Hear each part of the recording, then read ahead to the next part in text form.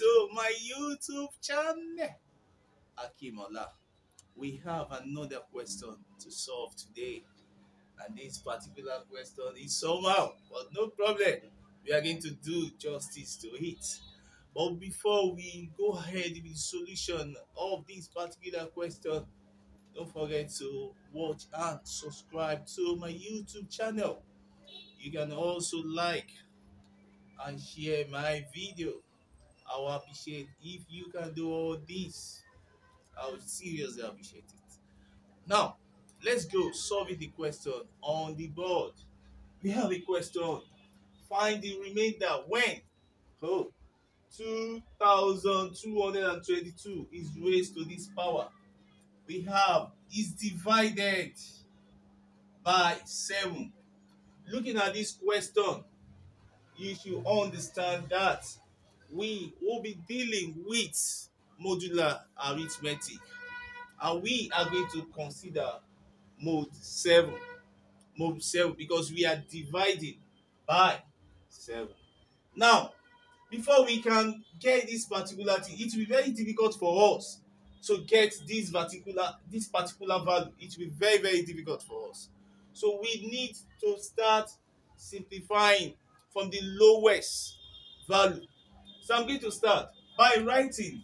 Let's consider 2222 to mode 7. If we divide 2222 by 7, we are going to have 2222 divided by 7 will surely give us 317. 317 times 7 will give us 2219. 2219. That means 2222 divide minus 2222 now will give us 3. So here now I can write this one now will give us 3 when you consider mode 7. I have the first answer. Now I have divided by this. Then we need to consider 2. The next one we are going to consider is 2222 raised to the power of 2. When we divide this by 7, what will this give us? This one should give us a straightforward answer. Since we have gotten the solution to this, that means this one will now give us the answer to this one in the bracket is 3. Then we have a power square, so we are going to have 2. Of course, this one now will give us 9 because 3 raised to power 2 will give us 9. But when you are dealing with mode 7, your answer must always be less than 7. It should be between 0 and 6. 7 upward will not be part of the answer. So 9 divided by 7 will give us 1, remainder 2. So we are going to stick with the remainder. So this one now will now give us 2 mod 7. We have this 2 mod 7. Where do we go from here? Let's consider the next one. 2222 to the power of 2, everything to the power of 3. If you consider this, you will notice that we have gotten the answer of the one in bracket. So what do? We are going to write the answer. The answer of the one in bracket is 2. Then what we have outside the bracket is 3. We have 2 raised to power 3. And 2 raised to power 3 will surely give us 8. 2 raised to power 3 will surely give us 8. Don't forget, we are dealing with mode 7. And mode 7 we deal with it in 0 to 6. So 8 divided by 7 will give us 1, remainder 1. So our remainder here is also 1 mod 7. So if you look at this place very well, you will notice that instead of writing 2222, this power, according to the law of indices, we have a number a raised to power x. Both a and x are now raised to the power of y. What the law of indices states is that the 2 powers will multiply. So we have a x raised to the power of y. So we are going to have here now 2 to the power. So we can call this one now 2222 to the power of 6. Now, where do we go from here? Let's consider 6 now. 2222 to the power of 6. Then we are moving gradually. Let's divide the equation 5555 divided by 6. If you divide it by 6, we are going to have 925. 925 That means we can have 925 here. So if you have 925 here, don't forget the answer to the one in the bracket is 1. So we are going to have 1 to the power of 925. What will that give us?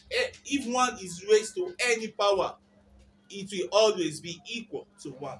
So this one now will also give us 1 mod 7. Now we are going somewhere. Don't forget what we did here. When we apply this law of indices to this, 2 times 3, we can as well do the same thing here. Then we are going to have 925 multiplied by 6. That will give us 5550.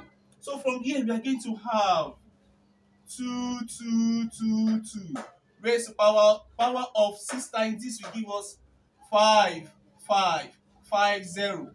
That will give us 1 mod 7. But look at the given question. From the question, we need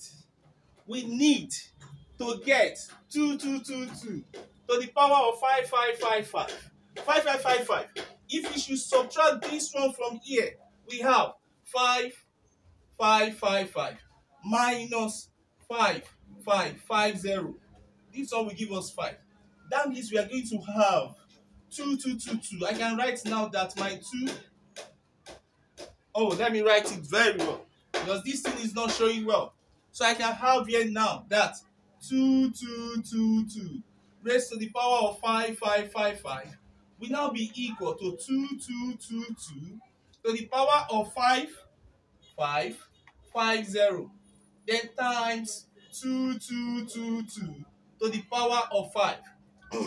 If 5 is added to this, then we can have this particular power.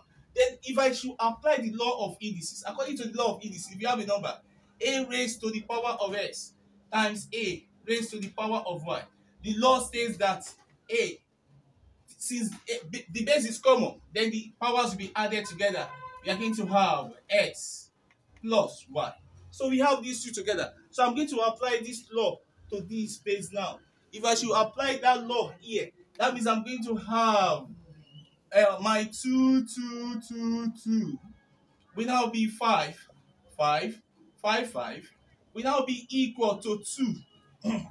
222 2222. Then I have this. But I still need, before I can apply this law, I still need to simplify this because I have broken this thing down. I have broken it down here. As in, I have gotten this answer here. Then I am going to I have gotten an answer to this. I also need to get an answer to this because the answer of this is 1. I need an answer to this particular one. For me to now get that answer now, I am going to have 2222 raised to the power of 5 now will now be, what is the answer to this particular one here? The answer of this particular one is 3. So I'm going to have 3 raised to the power of 5. 3 raised to the power of 4 is 81. That means I'm going to have 243. But don't forget, we are dealing with mode 7. So how many 7 can we get from 243? We have 243 divided by 7. 243 divided by 7 will give us 34. 34 times 7 will now give us 238. 238. From this now, will now give us 5 mod 7.